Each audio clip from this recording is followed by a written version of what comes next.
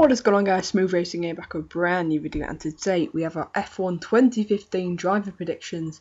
These are updated ones because the last time we did it was the 21st of April 2014.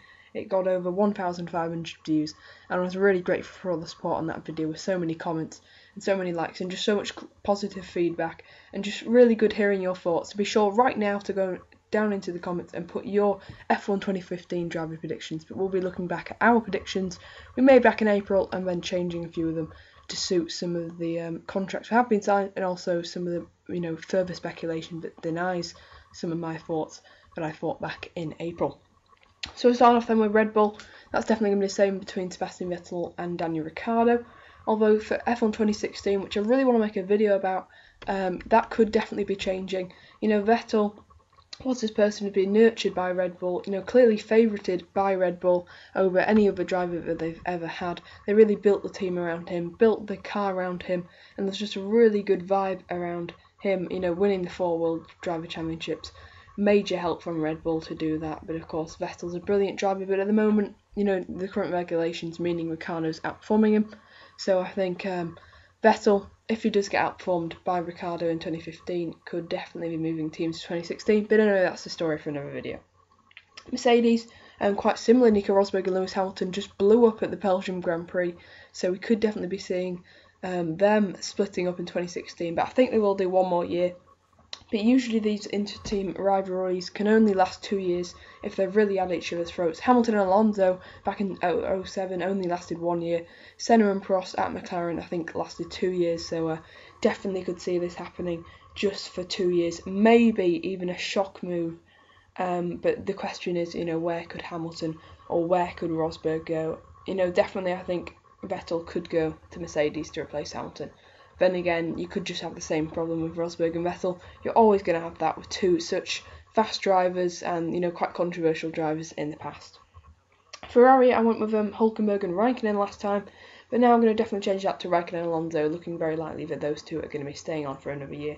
I definitely can't see Alonso moving to McLaren, and Raikkonen's going to be staying at Ferrari, I can almost guarantee. At McLaren, last time I predicted Alonso and Kevin Magnussen, of course that's changed now. Alonso I put in at Ferrari. Kevin Magnussen, Jenson Button, there's quite a fight for the McLaren seat, and they're really going to have to prove themselves. And it's going to be I think the only thing that's going to keep Magnussen, that, he's got shown this wonderful pace, especially in qualifying, and I think in the Belgian Grand Prix really helped him. He's really going to step up his game in the second half of the year. And I think that the fact that he's a McLaren driver could just be the edge that makes him stay on for another year. Jenson Button, I think, will definitely be staying on for the Honda era. It's just if McLaren want him to stay on, and I think they will, just for at least one more year, and maybe retiring at the end of 2015, since he is the oldest driver on the grid. But of course Grosjean really wants that seat, and I wouldn't be surprised at all if Grosjean got that seat, but I think he'll be staying at Lotus for Mercedes Power, which is the next team we're going on to. Last time I predicted Grosjean and Maldonado, and that's definitely going to be keeping the same. Grosjean and Maldonado. Maldonado's been signed, and Grosjean, I think, with the hope of Mercedes engines. I think if that deal goes through, he'll sign. If it doesn't, then he'll definitely be looking for a seat elsewhere. Definitely further up the grid, someone with a Mercedes engine. Williams, Massa and Bottas. Definitely Bottas is staying. Massa there's been a bit of speculation about, but I do think he'll stay on for another year. He has got a contract for next year, so I can definitely see him fulfilling that. Although 2016 it will be a different story. Massa's had a lot of bad luck this year, but surely he must have some good luck sometime. That should definitely be coming his way. I think Felipe Nasr waiting on the wings. There's Jenson Button. There's loads of people after that Williams seat. Now it's so good. There was even talk of Fernando Alonso going there for 2015, but I can't really see that happening yet. But maybe in the future. You never know with Formula One. That's the lesson from this video. Force India. Last time I predicted Perez in DRS because Hülkenberg I predicted went to Ferrari, but now I'm going to change that to Hülkenberg and Sergio Perez. They've both done a really solid job. Perez is actually coming on really strong, and I think he's definitely improving as a driver and definitely trying to get a bit more consistent. He actually got the better of Nico Hülkenberg in the past 2 races, so definitely good signs from Perez that he might be starting to outperform Hülkenberg, which would be actually really impressive and a great turnaround from him. Sauber, this is one of the most Guido van der Garde, Sergei Sorokin and Simona Di Silvestro, I think she's called. the Formula racer who's done a really good job in IndyCar, now come over. Is she ready for Formula 1? Well, the test proves she is. I'm not quite sure yet, but definitely I think a team like Sauber would be really good for her to start if she wants to progress up the grid.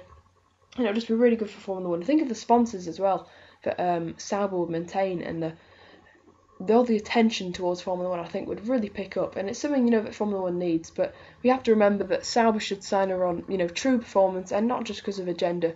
Funny enough, sometimes that can actually give her an advantage when she's in Formula 1 because so many people would want it, just as that record. But she's overcome a lot of sexism in motorsport to get here. She went to America just because you don't have to pay as much money to get into motorsport there. It's definitely more about talent over in America, and hopefully that's what the Europeans can learn from it. But basically, Sauber, I'm going to go with Van der Garde and Gutierrez. Van der Garde because he's been the test driver and he's got 15 million, I think, in backing, so I can definitely see him getting the seat. He was a test driver this year for a reason. He left Caterham for a reason to go and be the test driver at Sauber. I think the Sauber car will be a lot better next year. But here's a quick theory.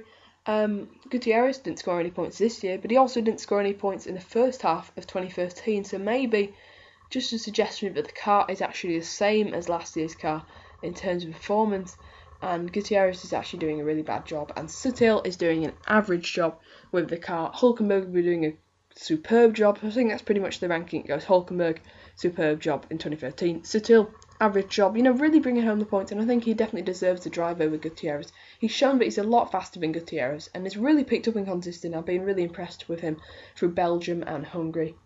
And I think Sutil, has got a lot of bad press. Like the spin in Belgium, spin in Germany wasn't his fault, which, should have brought out the safety car.